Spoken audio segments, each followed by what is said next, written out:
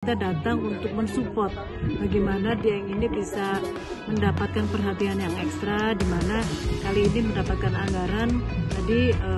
penataan ada 80 miliar, kemudian nanti ke depan ada dibuatkan embung, kemudian tadi juga kita kumpul dengan Bina Marga, kita minta karena ini sangat bagus.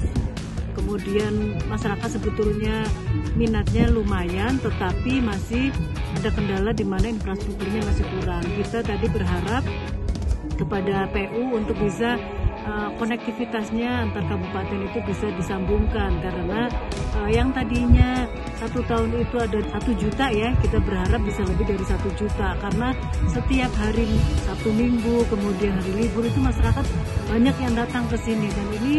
salah satu tempat yang menurut saya memang harus disupport menjadi ya kawasan yang super prioritas salah satunya, dan banyak yang harus kita lakukan di sini guna mengangkat nilai-nilai budaya, kemudian nilai-nilai wisata, dan juga nilai-nilai ekonomi, karena tidak hanya wisatanya tetapi di sini akan hidup UMKM dan lain sebagainya.